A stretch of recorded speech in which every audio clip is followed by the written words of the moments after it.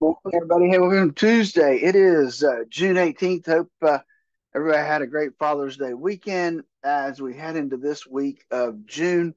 Really towards the end of earnings season, not a lot out there to talk about on earnings front, but we do have some economic numbers that have come out.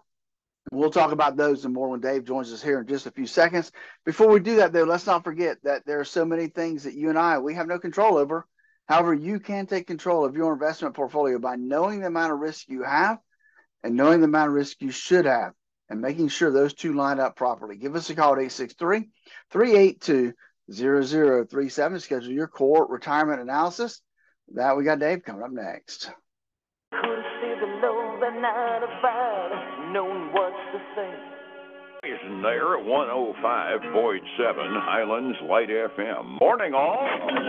We're at 8:40 here. It's 20 before 9. Every morning at this time, we check in and see what's going on with your money this morning. On the line is Phillip Statler from Statler Financial Services in downtown Sebring. Phillip, good morning. Good to hear your voice today.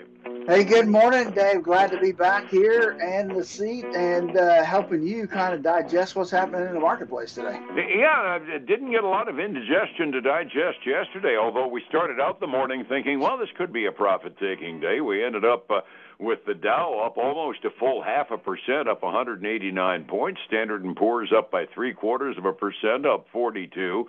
NASDAQ up almost a full percent, up $168 yesterday. That's another new closing record for the Standard & Poor's and the NASDAQ, and the Dow is still solidly in nosebleed territory. Just the blue chips ended up having a little bit more of a bloody mess when we were retrenching a little bit. So on balance, stock market looks awful darn healthy, doesn't it? That does. I think wasn't that the first gain the Dow's had in maybe a week or so? Yeah, it's been soft lately. I've been kind of guessing as much as anything with expectations of a slightly slower economy, the possibility now off of the Fed minutes from last week of one interest rate cut that it almost looks like we might be able to count on. It looks like we're kind of running back to the growth stocks and getting a little cool on the blue chips. Yeah, it does. It looks like we have at least those 30 stocks anyway, right?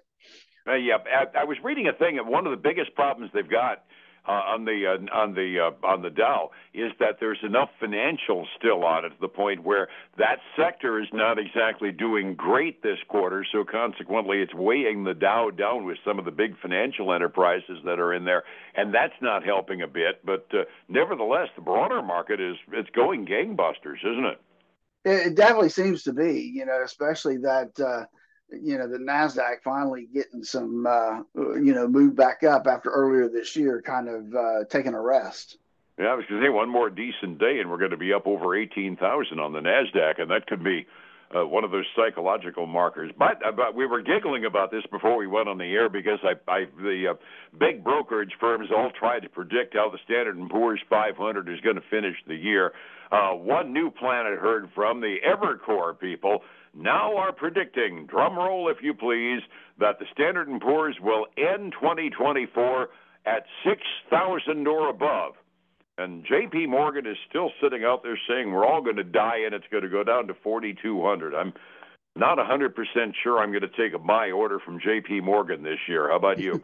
Yeah, I'm not so sure. They're pretty pessimistic, aren't they? Though, I was looking at Goldman Sachs, and they've come out with four different kind of scenarios, and I will say one of them does have one of their four scenarios does have the S&P back down to 4,700. That's a little bit more conservative. I mean, it's bearish, but at the very least, it's within the realm of reason. We're at 5473 as of this morning. 4,700 would be a full bear market retrenchment on the thing, but I look at Morgan and I sit back and say, what are you people thinking? I mean, at this point in time, we fall down to 4,200. I mean, Mexico might take us over. Yeah, and just looking at a couple of the scenarios, another scenario they have it the S&P closed the year at 5,900, and then they have another scenario where the S&P 500 could actually close at 6,300. So they're covering all the bases here, Dave. These people do not like talking heads like us making fun of them like we're making fun of J.P. Morgan. Oh, We didn't say it was just that. We decided it could go anyway. In other words, nobody knows for sure. If the interest rate hikes that we've had are too much and it throws us into recession, yeah, then that 4,700 is probably reasonable. But at this point in time, it looks like we're heading for that proverbial soft landing. I'm not sure we need an interest rate cut yet, but at the very least, the indications are we're landing softly. Retail trade this morning is about the only market-moving data dump we got out of the government. They were expecting last month us to spend about 0.3% more than we did before. We actually only increased our spending 0.1% more, which I'm kind of seeing that kissing your sister scenario. That should be something that the big-time investors would be looking at as being that soft landing indication, wouldn't you? It would, but I will tell you, Dave, it does have the indexes haven't really gone anywhere since those numbers have come up. I mean, that it went up for a little bit, but now it's trailed back down to where it was prior to that number coming out. Well, after yesterday, no reaction probably wouldn't be a bad reaction to something like that, would it? No, probably not. It's going to be interesting because I did not see the retail sales minus autos. I only saw the overall number. So if we dig down and we find that number, that might shed some light as well. Yeah, ditto. I just got the top line, and that's about it. Stocks nudged upward by weaker than forecast retail sales report is the only real headline I've got. So cross our fingers that the except autos end up giving us the same concern. We're still growing, just not as fast as our dream would be. Would that be a fair guesstimate? That would be what we would hope for anyway. Have a look at that. Oh, just tidbits that are out there this morning. Chipotle, you and I were talking about it last week. A little bit later on, Chipotle is going to be doing a 50-for-1 stock split next week. Evidently, the investors like that because they're buying Chipotle at an obscenely high price level now, pushing the value up, which will make it. They were up 3% yesterday. What are they, a $1,500 stock or something? I don't know. They're pretty expensive, though. They're not a cheap stock for sure. Yeah, I mean, one share of stock would be more than I've got in my wallet at the moment by a long shot. We don't have a lot of activity going on. It's a relatively quiet week. We're going to get some housing information yesterday or tomorrow morning when the market is closed. I'm going to kind of assume this is going to be one of those kind of like a Friday behaving day.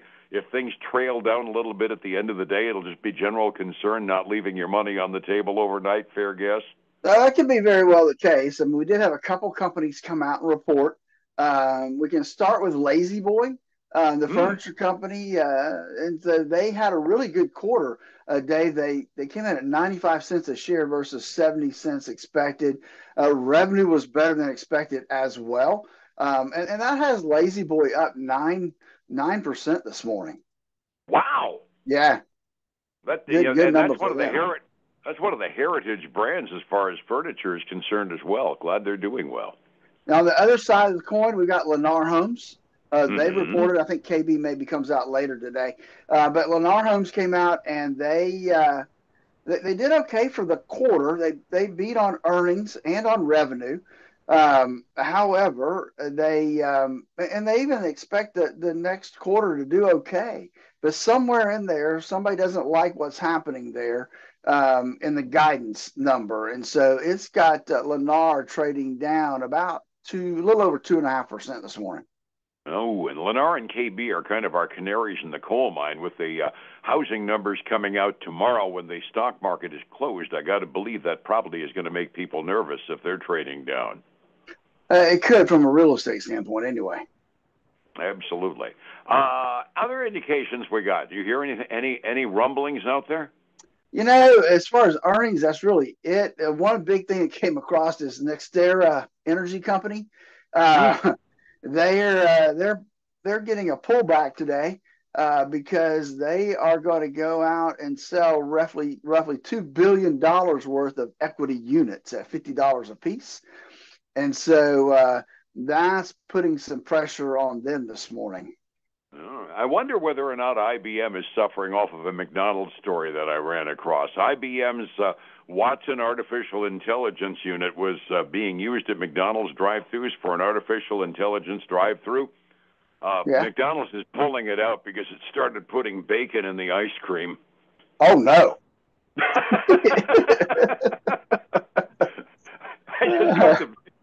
McDonald's says they're not giving up on artificial intelligence. They're going to find a new AI supplier because bacon and ice cream, pregnant ladies are about the only people that would react positively to that, I suspect, right?